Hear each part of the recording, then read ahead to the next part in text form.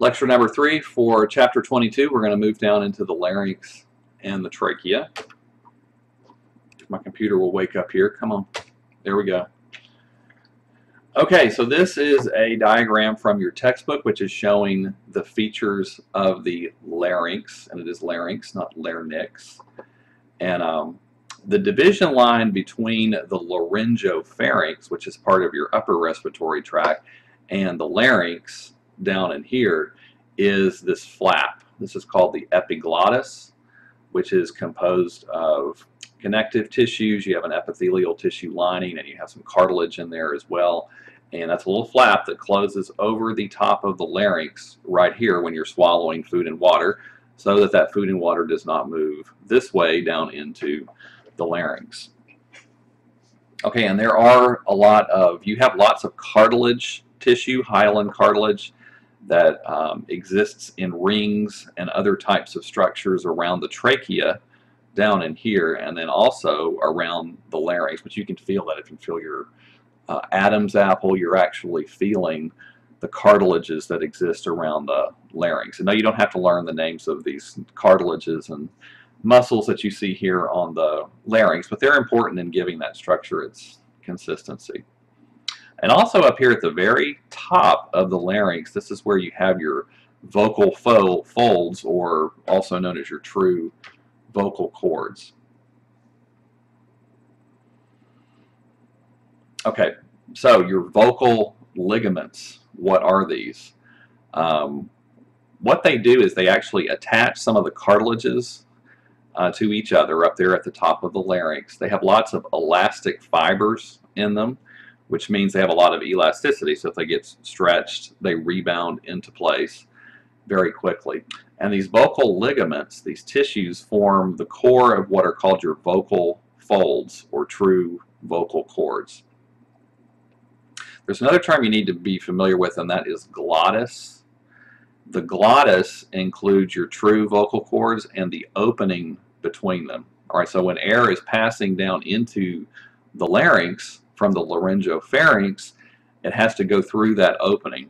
So the vocal cords will be open, you have a space in between them, and those two things together are referred to as the glottis. And that space has to be open as well as you make sounds. These vocal folds, or true vocal cords, these very elastic fibers that you have in there, vibrate, and that is what actually produces sound as you push air through that opening as it's coming up from the lungs. So here's a diagram from your textbook that is showing this. So this is when if you were looking down into somebody's throat, here's the base of the tongue.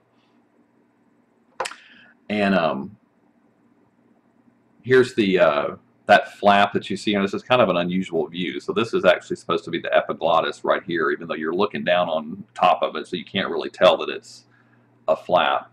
But looking down in there, from there you have some softer tissues here on either side, and those are called vestibular folds, or false vocal cords. So they're not really involved in sound production, but they're next to your true vocal cords, which are these very elastic type tissues that you have here. And again, you can see they're joining cartilages. You've got a cartilage right here called the cuneiform cartilage that is connected to those true vocal cords.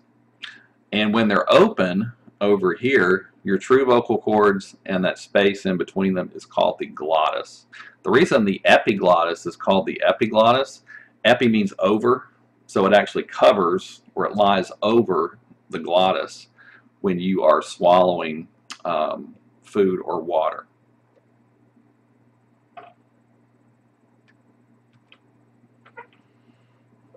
Okay, so when you know what's involved in voice production, we're not going to get into a lot of the gory details here, but when you're speaking any kind of speech, you have intermittent release of expired air.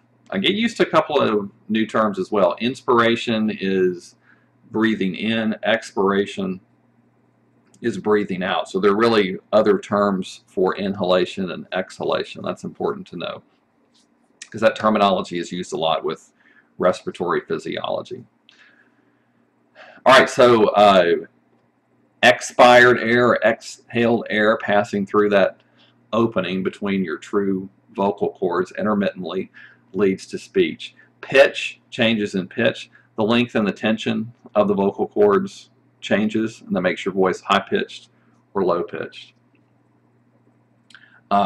Gender differences. Males have a larger larynx. They're going to have larger true vocal cords, and so that affects the pitch. That's why most males have a deeper pitched voice than your average female. Loudness, this is not a surprise. The force of the air that you're forcing through those vocal cords affects the loudness.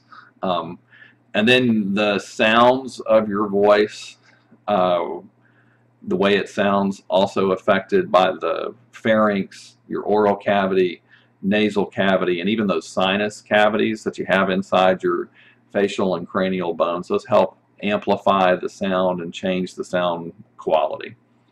And again, you can know that that's true at least with your nasal cavity, because when you hold your nose, the sounds coming out sound different. And as far as speech and making different speech patterns and sounds and so forth, that gets your tongue muscles involved and other muscles in the pharynx and around your soft palate and your lips as well, as you guys know. All right, so moving down from there into the trachea. So your larynx is up here and it's surrounded by these cartilages, these larger cartilages. And as you move down lower, you get into the trachea, which has bands of hyaline cartilage around it, those tracheal rings. So if you were looking at the trachea, and this is the esophagus back here, so anterior, the trachea is anterior to the esophagus. The esophagus is a more muscular and thinner passageway for food and water that's sitting behind or posterior to the trachea. But if you looked at it in a cross section, you have the mucosa, the respiratory mucosal membrane or mucous membrane. That's epithelial tissue, that little brown line that you see there.